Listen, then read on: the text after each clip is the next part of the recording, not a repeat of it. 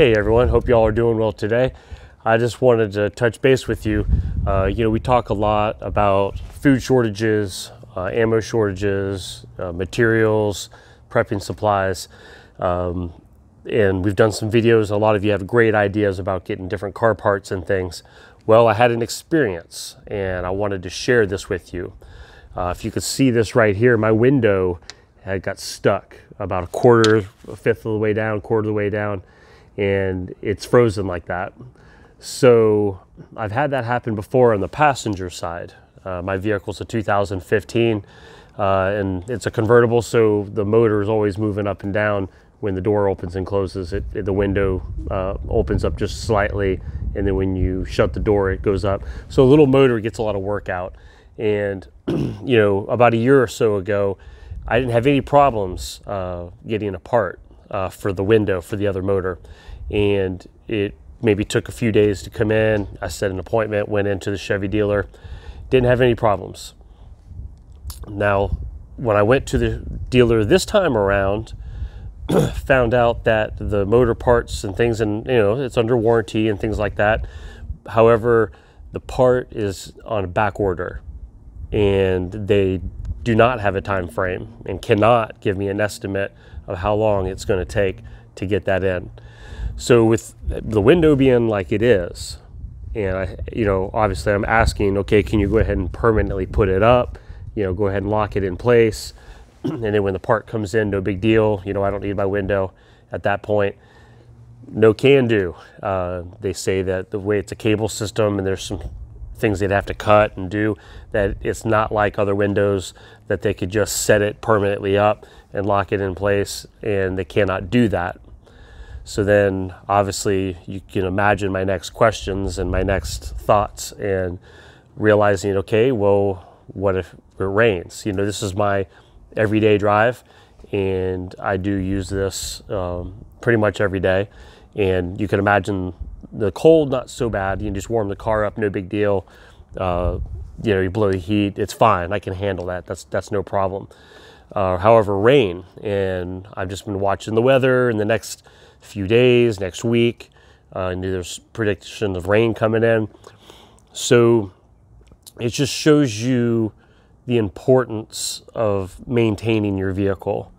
Okay, we're focusing on that today, because something as small and simple as a little motor, it can change your life. It can change the way that you drive and have to figure out things, and it just adds layers of problems. What if it's something more major to your car than just a window motor? What if it's a transmission? What if it's a seal, an oil ring, or some kind of a cylinder, or something in the engine that goes bad, or a part that normally you wouldn't have problems getting a hold of, or going in and having somebody order it, trying to follow the guidelines of warranty and things like that. So what if it is something that's bigger, something that's going to be more permanent on your vehicle? And I talked to the guy. I said, hey, so tell me what's up with the the shortages of parts and the back orders and things. He said, well, look, a lot of these small companies that made these parts, and it's not just my parts, it's a lot of parts. He says a lot of these small companies, they're shut down. They're gone. They don't exist anymore. He said GM's a huge company. A lot of people think, oh, well, they make their own parts. He says it's just not true. They don't do that. And that led me to, I called GM on my own. And I just wanted to say, hey, you're a huge company. You've got resources all over America, around the world. I said, is there any way you can try to find me a part and expedite it and try to help me, with rain coming and stuff? And again, no can do. There's nothing they can do. Their hands are tied. So man, it's just a reminder that if there is anything that pushes us over the edge this year, or anything that pushes us even farther into shortages and things, it's going to be hard maintaining things and maintaining vehicles especially. And we use them. We're in a society now, we depend on our vehicle for so much. So look, take a time out, think about what your vehicle is right now. What have you been putting off? Okay, remember them squeaky brakes? Look, go ahead and get them fixed. We talk about stimulus money coming in. A lot of you probably already spent it. Okay, I get it. But you might want to consider your vehicle too. It's important. You know, you want to be able to run to the stores. You want to be able to go get things and go see family and have an opportunity to bug out if need be or anything like that. So, you know, don't forget your vehicle. We talked about the brakes, so don't get your oil changed. I'll procrastinate. I'll get stuff done later. Don't. Go get a full checkup. You know, well, you know, I might have to spend a little bit of money to have them check up my car. Well, it might be well worth it. You want to keep your vehicle maintained.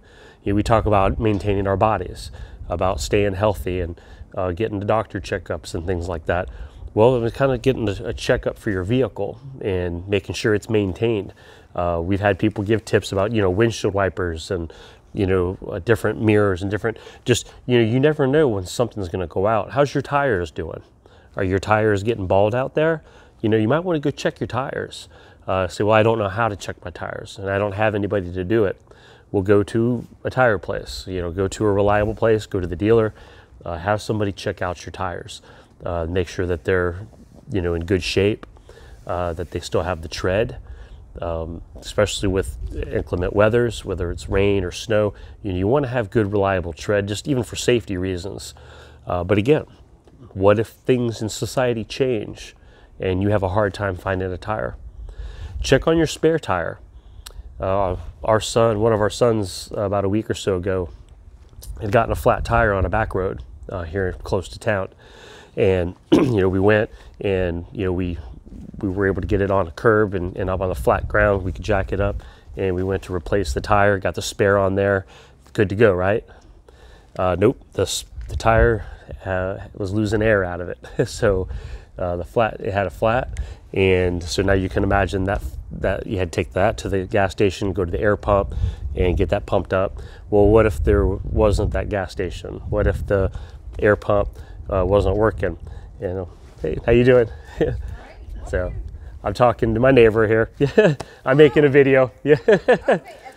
Oh, I got a bulldog. Can I get him on tape? Rex. Hey, check out this bulldog, everybody. Hey, Rex. Is he friendly? Yeah. Can I pet him? Yeah. Hey there. Hey, sweetie. Hi there, sweetheart. Oh. Look at that. Yeah, you're a good boy. Good girl. Rex is a boy, right? Yeah. Good boy. Yeah, I got him. Yeah. Yeah. Thank you very much. Yeah. Yeah. Is that yours in the back? No, ma'am. That's our neighbor's dog. Yeah. What is it? I'm not quite 100% sure. Yeah. Yeah, So. okay. All right, I'll be finishing this video real quick. Nice meeting you. Bye-bye. I'm sorry. No, you're good. Yeah. I'll thank you for letting me meet your dog. Yep. All right. Well, I'm back, everybody. So we're talking about the car, but what a great opportunity to meet a neighbor and an awesome dog. I can't wait to next time I'm out here and maybe spend some more time. He looked like he was a good dog. So you never know what to expect, all right? Be prepared for anything. Head on a swivel. That's what we talk about. So again, just take care of your vehicle, and you never know, you know, when a time may come you can't get the parts that you need. And this was a great life thing that I'm running into. So when people say, oh, there's no shortages, oh no, you all are just paranoid and you all just, you know, making up stuff. No, it's real. There's shortages. Okay, I'm telling you. No, can I still go and buy windshield wipers? Well, yeah, absolutely. I can find windshield wipers. But can I go find a motor replacement for my window that I can't use? No, you can't. It's on back order. So, you know, there are shortages. So don't let people, you know, run their mouth at you and just say, hey, you know, you're crazy, you're weird, blah, blah, blah. No, there's real, okay? There's real shortages out there, and I'm just doing my best to share and to promote and to encourage you to stay prepared and to keep getting better and better prepared. So y'all take care, and y'all have a rest of the day, and I will catch you guys later. Bye now.